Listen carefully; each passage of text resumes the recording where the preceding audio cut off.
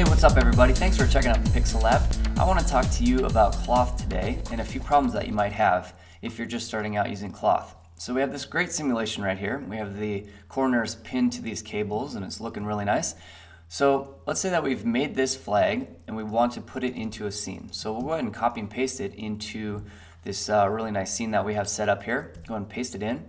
And we're going to notice that it doesn't paste where you want it, and that's pretty common if you're putting something in a new scene. It's in the wrong spot. So we'll just move it, right? Grab the null and move it up, and you can see that we're getting some really weird stuff happening. Let's go ahead and click play, and you can see that we're still stuck to those cables, but it's the cloth simulation starts in its original spot before you moved it, and things just get all crazy. So this can be really frustrating if you're just starting out using cloth, but let me show you a workaround.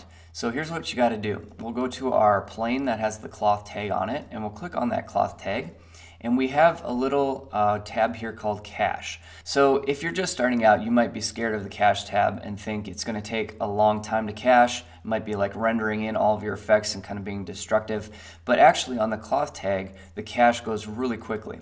So one thing I want to do is go ahead and make my scene a lot longer, like 500 frames. I'm going to show you why in a second. But once we're at 500 frames, all we have to do is click Calculate Cache. And as you'll see, it's extremely fast, so that's not something you need to worry about. Now, if we hit play, first of all, you'll notice that it's sped up a lot. That's because it's kind of baked in all of the animation of the cloth. So it's going to be a lot faster.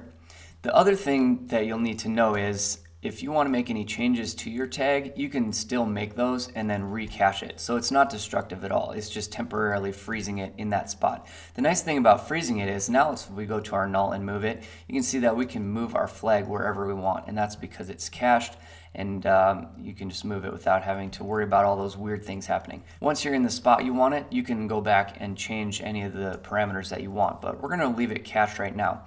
And I usually leave it cached when I'm doing my final, and here's why. You'll see in the beginning, it starts out before the wind kind of hits it, right? And then the wind hits it. The nice thing about caching is if we go to our cache tag, we have an offset frames, and we can move where the flag starts the animation. So if we offset it to a little bit further down the timeline, it's not going to affect the flag until it hits that frame. And that's going to be really nice if you want to set up a wind gust or something like that. What I like to do also is go backwards so that it starts before your camera move. And then if we hit play at the beginning, you can see that the wind is already hitting it.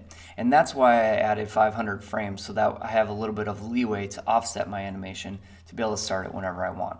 So if you're just starting out with cloth, these are a couple tips that are going to help you out a lot and hopefully save you some frustration. Thanks guys for checking out the Pixel Lab. We'll see you next time. Bye.